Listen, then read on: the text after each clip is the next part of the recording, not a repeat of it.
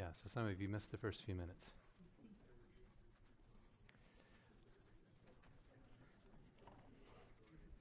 Okay, so neuro-ophthalmology. This is a very interesting, one of my favorite areas of neurology. And we're just going to only talk about these first two. I wanted to do something on the pupils, but it's just, I think, too much information here. We don't have enough time. So we're going to focus on visual loss from the retina all the way back to the occipital lobe.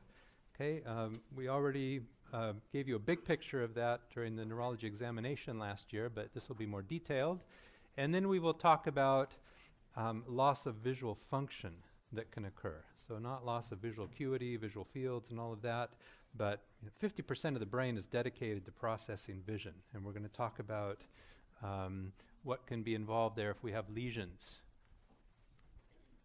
Okay, so when we have visual loss as a big picture, we want to put it into, if we have visual field deficit, in three categories: lesions anterior to the chiasm, lesions at the chiasm, and lesions posterior to the chiasm.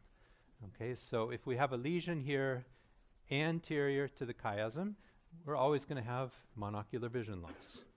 Okay, so left optic nerve or retinal lesion, the patient will have blindness or some degree of visual loss just in that eye.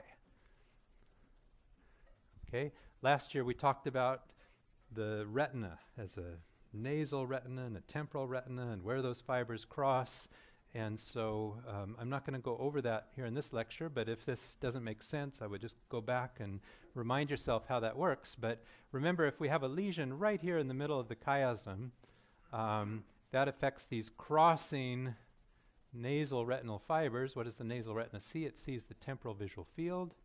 And so the patient then will have a bitemporal hemianopia. They can't see the outer parts of vision in either eye. So this only happens with a lesion of the chiasm. Okay, as we move back to the optic tract from our recent lecture on the stroke. On stroke, remember that the visual fibers are rotating in the optic tract. They're not settled, fixed in position. And so lesions here tend to give us a contralateral incongruous homonymous hemianopia. So if you see something there, it's not identical side to side. The lesion is going to be a little closer to the chiasm. The further we get back here, once we're into the optic radiations, the visual field deficits tend to be identical from side to side. Okay, so remember the anterior choroidal artery supplies this, and also the lateral geniculate. Okay, and so if we have a stroke of the optic tract, it's going to look a little bit more like this. If it more tends to involve the lateral geniculate, and then if we just look at the vascular supply here of the, this is the lateral geniculate. So we've got the anterior choroidal artery that supplies the outer parts, posterior choroidal artery here that supplies the middle. And so the more common anterior choroidal artery stroke, we get this central beak-like zone of preserved vision right there. Okay, so remember anterior choroidal stroke, patients have a hemiplegia, hemisensory loss. You might think it's an MCA stroke, but then they have this distinctive visual loss pattern, okay? And they don't have all the other things you'd expect with an MCA stroke. They don't have an aphasia and all of that.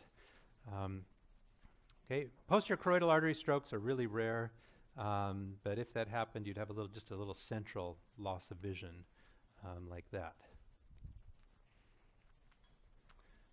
Okay, now from the lateral geniculate, the optic radiations fan out over a huge distribution in the temporal and parietal lobe.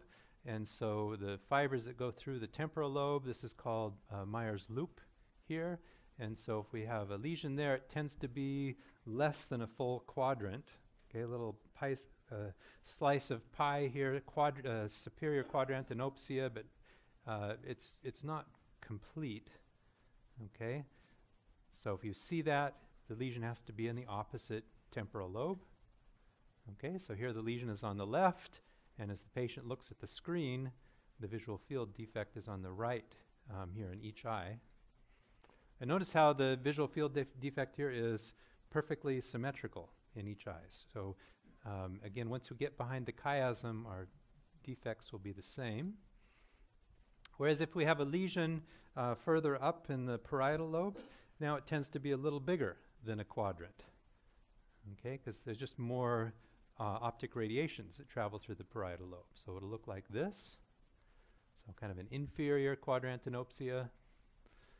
And as we move back to the occipital lobe, everything is reversed in terms of vision. So the upper part of the occipital lobe sees the lower visual fields. And so if we had a stroke, let's say, that just involved the superior occipital lobe, then we'd get an inferior quadrantenopsia. Okay, and so anytime you see macular sparing like this, that has to be a PCA stroke. So this is a PCA stroke that just affected the more superior portion, whereas if we have an inferior bank occipital lobe lesion, then it's going to be the superior quadrant, and again, preserved macular fibers.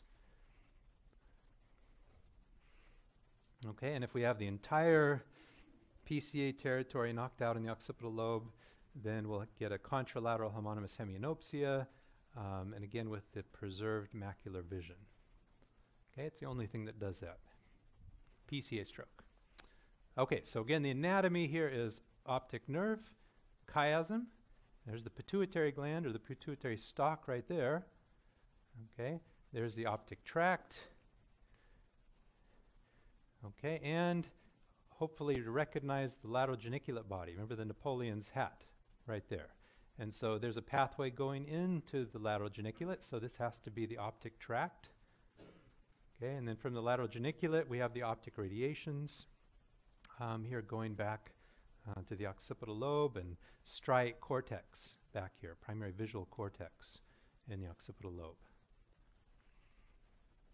Okay, so now let's do the whole thing over again, but in more detail in terms of conditions that can cause this. So starting with anterior to the chiasm, let's start with retinal vascular diseases. So the ophthalmic artery is the first branch off of the internal carotid artery. Okay, and off of the ophthalmic, we have two very important branches here. The central retinal artery, which we can see travels right through the optic nerve to supply the retina. Okay, and also off the ophthalmic artery, we have the posterior ciliary arteries. And here's another posterior ciliary artery. Okay, and this supplies the optic nerve. Okay, and we'll talk about this very complex supply here of the optic nerve head by branches off of the posterior ciliary artery.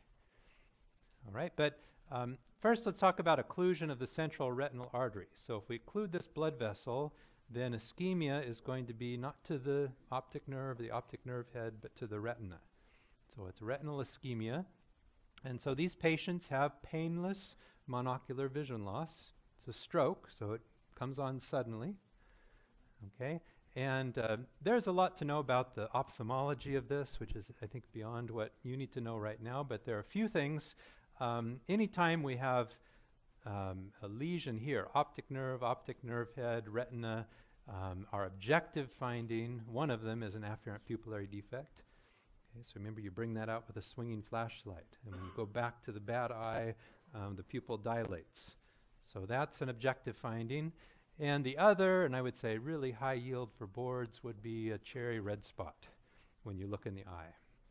Okay, why do they have a cherry red spot? Well, you have diffuse retinal ischemia, right? So the retina actually takes on a very pale appearance because of the ischemia, but the fovea jumps out at you here. Okay, that's the cherry red spot.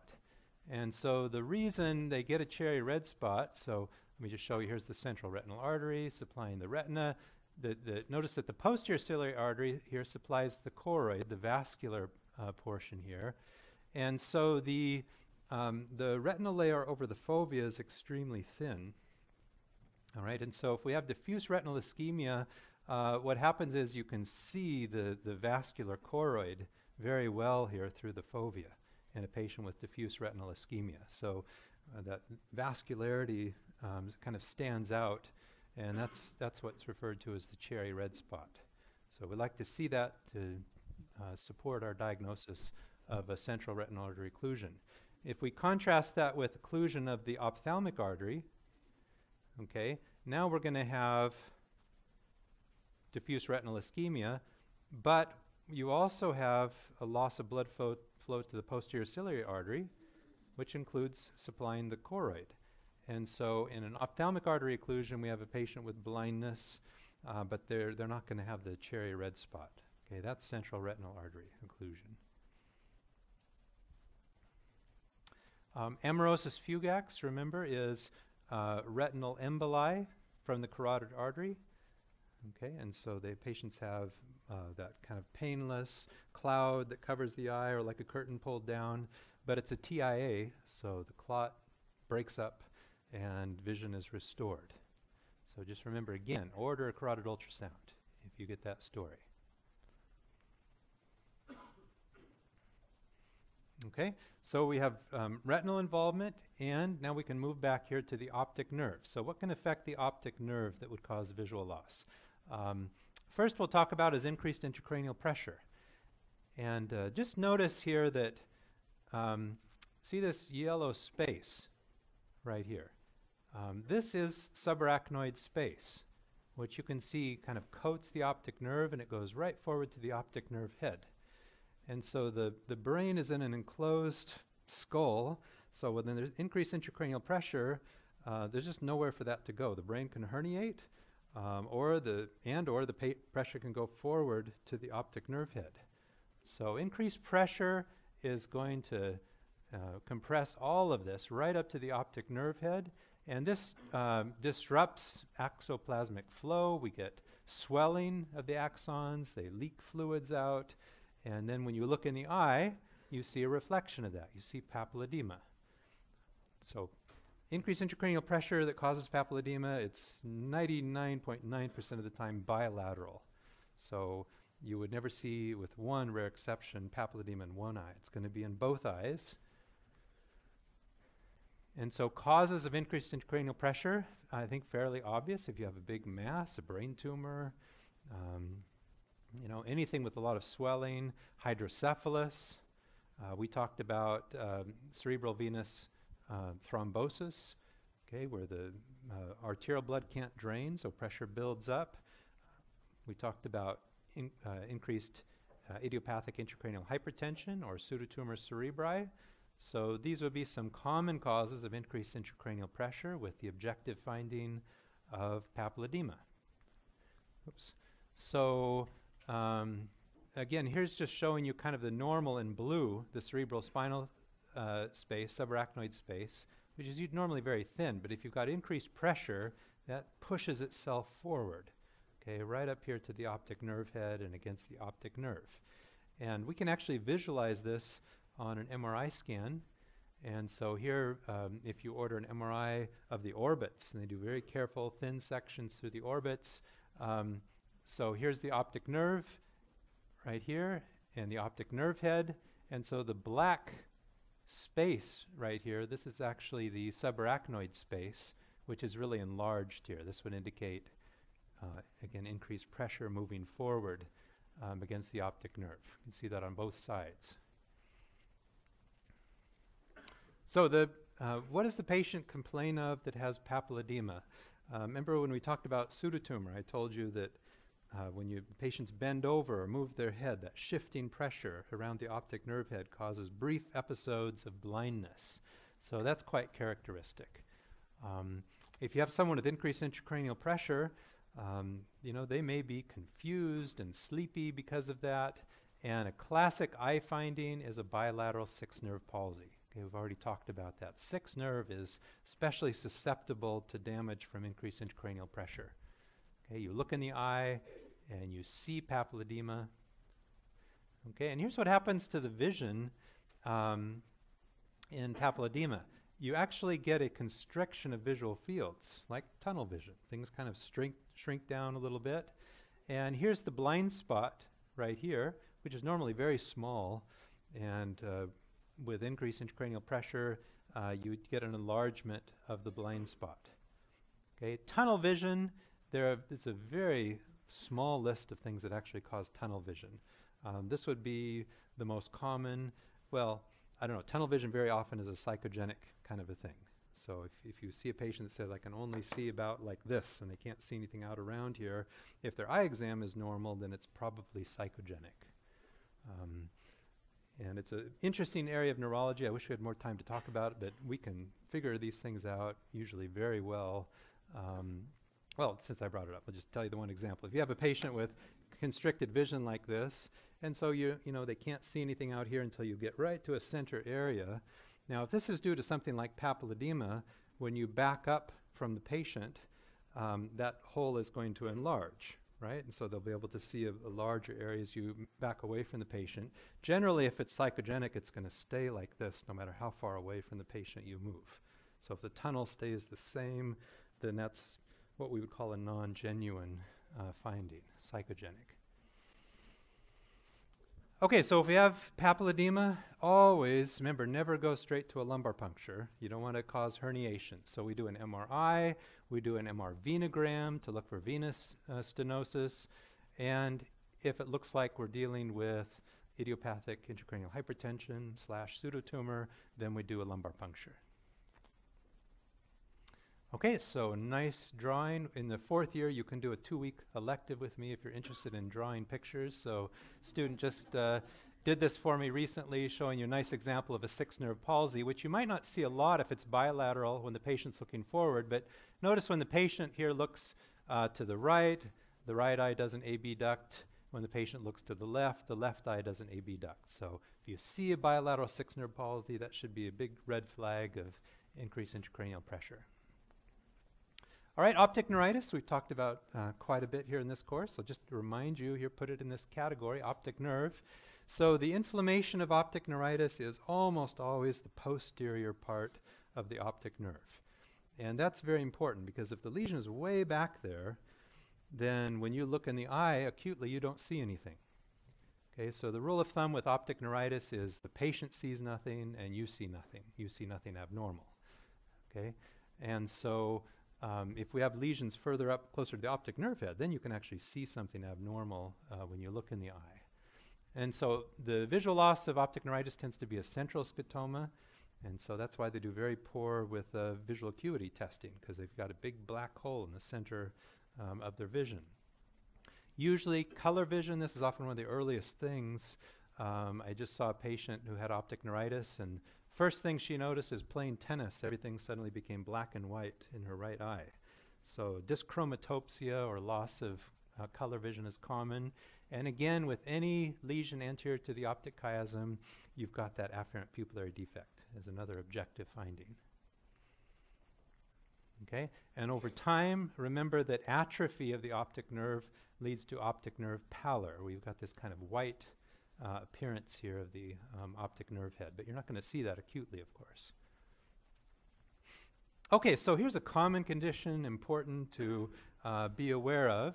We can have 2 types of ischemia of the optic nerve. This one's much more common, called non-arteritic ischemic optic neuropathy. So we have an arteritic and a non-arteritic form. Non-arteritic means it's not a vasculitis. Okay, this is a stroke, so just think of your typical patient that has diabetes, hypertension, and who smokes would be at risk for this. And so here the ischemia tends to be very anterior, usually right here at this area where all the posterior ciliary branches supply the optic nerve head. And we call this anastomosis, the circle of Zinn-Haller. Okay, so the ischemia is right there. So that means you have an abnormal eye exam when you look at the eye in these patients.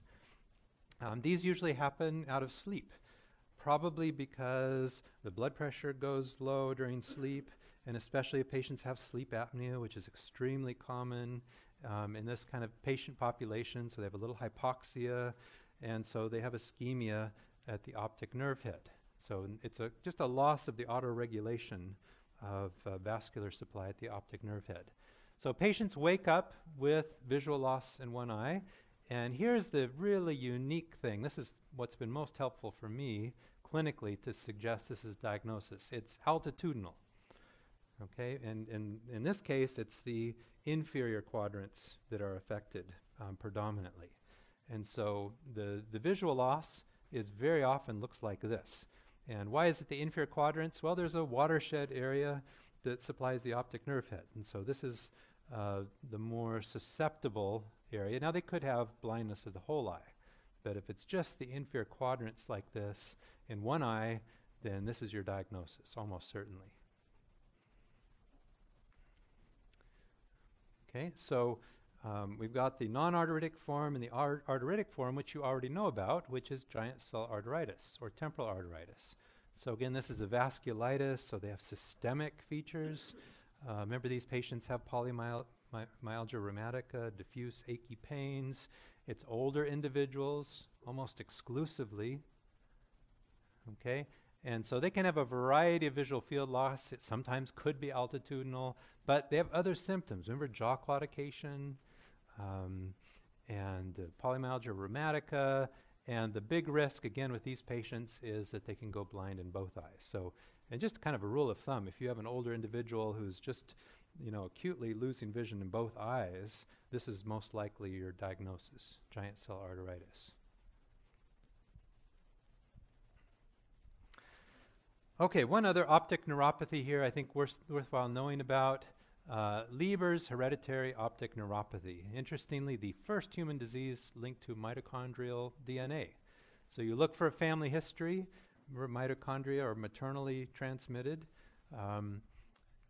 And so affected individuals are younger men, and so it usually starts in one eye with visual loss, and then just, devastating within weeks or months, then the other eye is involved as well. So they lose vision in both eyes. Okay, so I won't say a lot about this condition. If you go into ophthalmology or neurology, there's a lot more to say, obviously, but if we do diagnose a man with Leber's optic neuropathy, because the mitochondrial are maternally passed, you can at least say there's no chance of this being passed on. Okay, and even if, so we can check for a genetic mutation in this condition, but even if you have it, this doesn't mean that you're going to get the condition. So more than 50% of men with the mutation, more than 85% of women never develop visual loss. So of course you wouldn't want to have that mutation, but it's not like Huntington's disease, where if you've got those trinucleotide repeats, you will get Huntington's disease.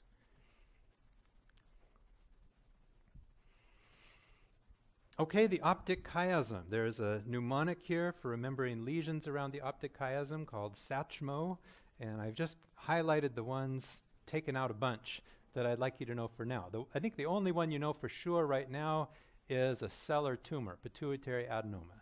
All right, so you know that tumor, I think from last year, compresses the chiasm, you get the bitemporal visual field loss. But the internal carotid artery is right close to the optic chiasm. So if we have an aneurysm there, that can certainly grow to compress on the chiasm, or when it ruptures, could even potentially affect the chiasm.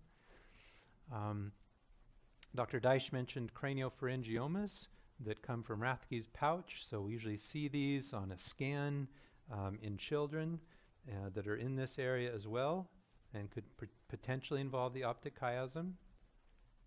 Okay. We can also have a number of tumors that can grow around the optic chiasm. Meningiomas, this is a common place for meningiomas to grow, or metastatic tumors.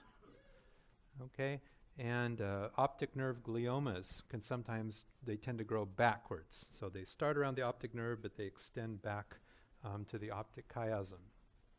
Now, one thing you will get used to if you look at enough brain scans over time, MRI is so sensitive, we often find a little cyst or something small around the optic chiasm. Those are usually just incidental findings. We call them an incidentaloma. Okay, but obviously if the patient has visual loss, then that would be concerning. So it's a bitemporal hemianopsia, so you know about pituitary tumors and their relationship to the optic chiasm. Okay, but also if we look here, here's the optic chiasm. Notice that the internal carotid artery is pretty close. Okay, so again, an aneurysm could affect that, and of course the pituitary is even closer. Okay, here's a child with a mass right here in this area. Okay, here's the pituitary, and we've got this mass. This is a craniopharyngioma.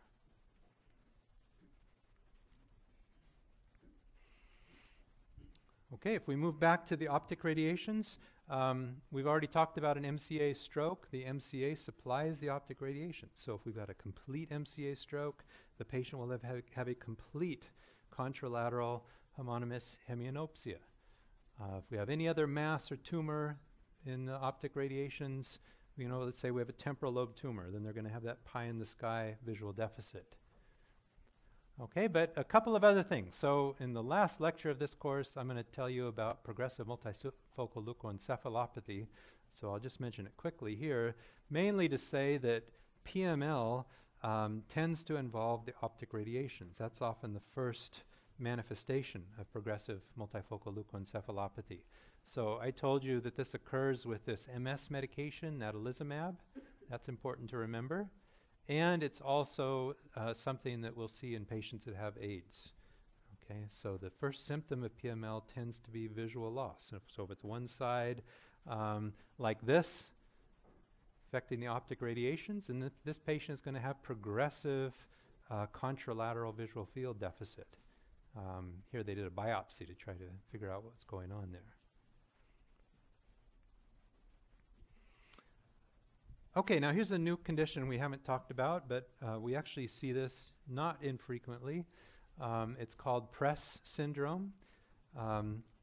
And so this occurs from extremely high blood pressure, and it's mainly related to if a patient has a spike of blood pressure. So these are often patients that have maybe poorly controlled hypertension, and for whatever reason their blood pressure just really hits a spike. And so you lose autoregulation of blood supply, and so you get swelling and edema that tends to be in the area of the optic radiations. So if you have altered autoregulation, endothelial dysfunction disrupts the blood-brain barrier, and the brain swells. We don't tend to see this cortically because the cortical neurons are really packed tightly together. This is more of something you'd likely see in the white matter. And so the causes are poorly controlled hypertension. We'll see this in eclampsia. And one medication worthwhile to know that's highly associated with this is cyclosporin. So we want to be kind of primed for that if a patient is on that medication. So the clinical presentation, they've got all this swelling, right, from the high blood pressure. So these patients have severe headaches. And because of all of the, just look at all the swelling here in the brain, but look, it does tend to be more posterior. And so these patients are confused because they've got some increased intracranial pressure. We can see even the lateral ventricle here is kind of getting compressed here by the swelling. We can see that some of the edema here is extending out, potentially involving some of the cortex, and so these patients may have seizures. But if the patient is awake enough that you're able to do a good exam, because of so much involvement of the optic radiations, they have visual loss. And this can be severe to the point that they can be completely blind from knocking out the optic radiations.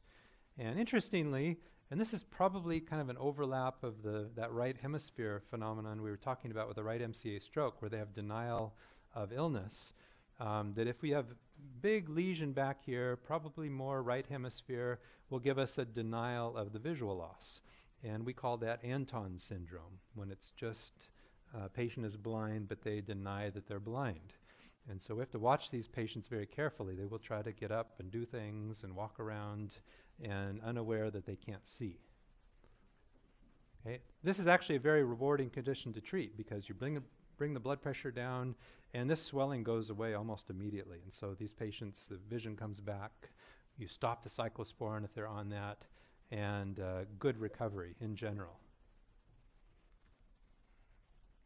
All right, moving back to the occipital lobe, we've kind of hammered PCA strokes with macular sparing, I think enough. But let me just say one thing about vision back here. The tip of the occipital lobe is where macular vision is located at. And so if we have head trauma that involves, maybe the head is hit back on something, then you can have swelling right back here at the tip of the occipital lobe. And that will actually result, if it's on both sides, in kind of a bilateral central macular visual loss.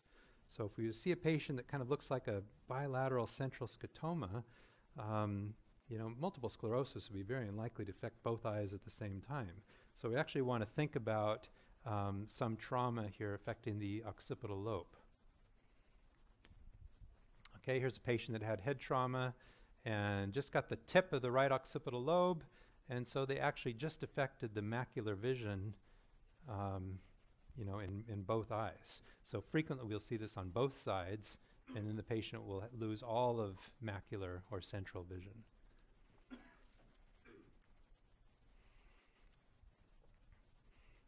Okay, now this part I just find fascinating. Again, half of the brain is involved in not just getting the information back to the occipital lobe, but what happens to it once it gets back there. Okay, we've already said you don't read in the occipital lobe, you read in Wernicke's area. And so that's just one example of areas of the brain that are involved in interpreting and processing visual information. So let's say just a little bit about loss of visual function. One example I've given you of that is alexia without agraphia. Okay, remember that's with the left PCA stroke, where the patient is unable to read because they can't get the vision from the right occipital lobe to Wernicke's area. Okay, that would be one example.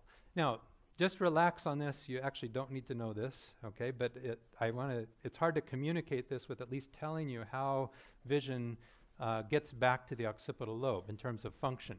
So there are basically two pathways. One is involved with the what of information, and the other is involved with the where of information. So the what means, what is it? Whose face is that? What is it that I'm looking at? The occipital lobe does not interpret what you see. That has to go to other parts of the brain. And so the what of vision is selectively sorted out as it goes back to the lateral geniculate and back to the occipital lobe. There's a just select pathway for the what of vision. And there's also a separate pathway for the where of vision. So where are things in space? Tracking things. The occipital lobe, it gets that vision, but it doesn't help you to localize. It has to go to another part of the brain. And so, again, we have a what and a where that are actually segregated in certain parts of the lateral geniculate, all in different layers. You don't need to know this, okay? But this is what I would like you to know, that once vision gets back to the occipital lobe, where does it go for the what and the where? Okay, so the what of information, what is it, goes from the occipital lobe to the temporal lobe on both sides. Okay, so our ability to look at a face that we haven't seen in a long time and right away you know who it is, that is involving communication between occipital and temporal lobe. You're continually laying down memories of the things that you see, and that's the pathway that's involved. Okay, so when you see that face and you've got to pull up with the thousands of other faces that you know, the occipital lobe is then communicating with all of that stored information here in the temporal lobe. Okay, so this is the what of vision is what we call the P pathway projection. And so the what then is identification of faces, letters, symbols, objects, and also color processing. Okay, so deficits in terms of visual function almost always have to be bilateral. So we've got a patient now with bilateral occipital temporal lesions, and remember that's where Meyer's loop travels. Okay, so if you have a bilateral lesion here affecting this kind of temporal occipital connections, usually these patients will have, again, it's bilateral, so it's not just a quadrant, but a superior visual field deficit. Okay, and here was a patient I saw some time ago who had a clot in his basilar artery, and so acutely we saw ischemia here mainly on the right side. He actually had some on the left as well. And so we had kind of a disconnect of trying to get vision from the occipital lobe to the temporal lobe. Okay, so what does that look like?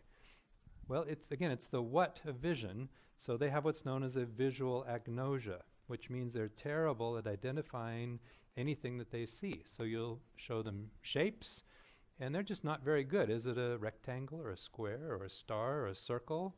And so I think I might have mentioned this, but a patient I saw that was a used car salesman, and we just went in, we showed him a bunch of vehicles, and he couldn't separate what's a Mercedes or a BMW. So that's a visual agnosia.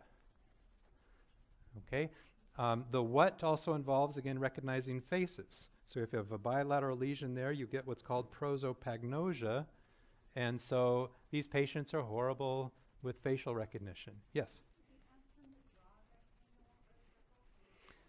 Yeah, it's a good question. If you ask them to draw a rectangle or a circle, I suspect they do fairly well with that, because that would be kind of processing that information in a different way. Yeah, kind of like alexia without agraphia. So prosopagnosia, again, very interesting. You can ask these patients, like one patient that I saw recently was a big LA Lakers fan, and so he could tell me every Laker for the last 25 years. I mean, it was really amazing. And but we showed him pictures. You know, just bring out your iPhone. No idea, who's that? Didn't recognize Kobe Bryant. Okay, so again, it's the facial recognition. Patients I've seen with this, follow-up in clinic, you know, one man just very cute said, you know, I sure recognize your voice, but I'm sorry, you just don't look familiar. So the loss of facial recognition. Also remember, color processing involves the occipital temporal connections. And so you'll show a patient some things with colors, and they all just kind of have a gray appearance. Okay, so we get a dyschromatopsia. Achromatopsia would be a complete loss of color vision. Okay. Any questions about the what lesions? So remember, visual agnosia, prosopagnosia, dyschromatopsia. Those would be the key features.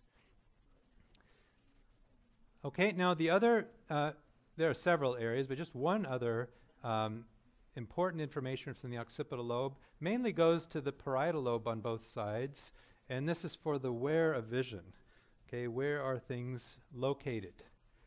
Okay, and so this pathway then is obviously important for motion, spatial relationships, and just like with the disruption of the what pathway, the lesions usually need to be bilateral. You need to knock out a lot of this to really have significant clinical deficits.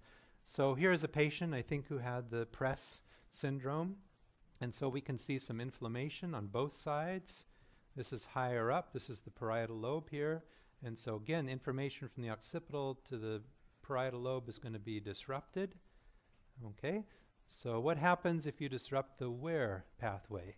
And here we get a syndrome. It's called Balint syndrome. So this is usually bilateral parietal lobe lesions. And so one thing these patients have is optic ataxia.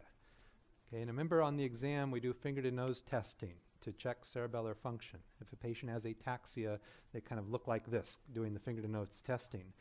Okay, and optic ataxia, when you're moving your finger and the patient's reaching out to it, it looks pretty much the same. And we think, okay, this looks like a cerebellar ataxia lesion. Okay, but really the problem is they're just very poor localizing where things are in space. So following your finger and reaching out to it is very difficult. So how we separate this from cerebellar ataxia is we now just ask the patient, could you touch your nose? And that doesn't require vision. So they're fine. They can do this. They can touch their shoulder, very precise. If you have a patient with a cerebellar lesion, they're ataxic with any movement. So going back to their nose, or, you know, shaking back and forth. So with optic ataxia, it's purely reaching out to an object where they will have the ataxia. That's why we call it optic ataxia. Another feature of it is called oculomotor apraxia. And this is just a fancy word to describe their very poor tracking things in space. Because again, they can't localize where things are in space very well. And oftentimes as they just try to move their eyes from one side to the other, they have to close their eyes and try to force the eyes to kind of look in the other direction. So their tracking is quite poor. And then this is just so interesting. If you have lost the where of vision, you know, it's amazing what we can do. We can just look at something and take in the whole scene in just a split second, what's going on. If you have lost the where of vision, these patients can't do that. So when they look at something, they can just focus maybe on one little thing here or one thing over here, but they can't take in everything. And so that is best described as a lack of global capture. Okay, the word simultagnosia is just describing that, a lack of global capture, a lack of ability to take in the whole scene. And so we have this very outdated picture here that neurologists have used for 50 years or more, but we carry this in our pocket of the card and we'll show the patient. What do you see in this picture? Okay, and it doesn't take us long to see that The boy is about to get a subdural hematoma from reaching over here, and the dishwater is overflowing, and all of that. But it's amazing. These patients will just say, it looks like someone's doing the dishes, or the boy is trying to get a cookie. You know, they just can't take in the whole scene. Okay, that's simultagnosia. Or you can show them these, you know, an A that is made out of E's, and they can't see the A. They can just say, I see an E. Okay, that's again simultagnosia. Or pull these up on your phone, these pictures where faces are made out of fruit or vegetables, and we can see the face. And if you show a patient with simultagnosia, they will say, I see an onion or something, but they can't put the whole thing together. Okay, so again, we won't do the pupils because I think that's enough here for neuro-ophthalmology. We might do a little bit at the end of the course in terms of review of Horner's and third nerve palsy and all of that. Okay, we'll see you next week.